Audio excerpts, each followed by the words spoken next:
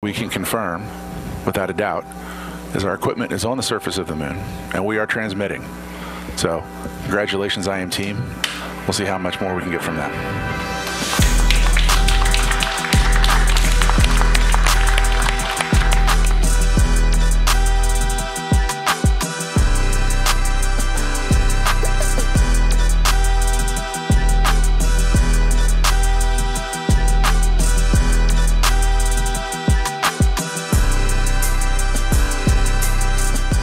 Today, for the first time in more than a half century, the U.S. has returned to the moon.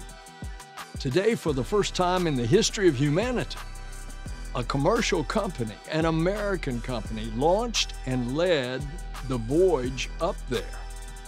And today is a day that shows the power and promise of NASA's commercial partnerships. This feat is a giant leap forward for all of humanity.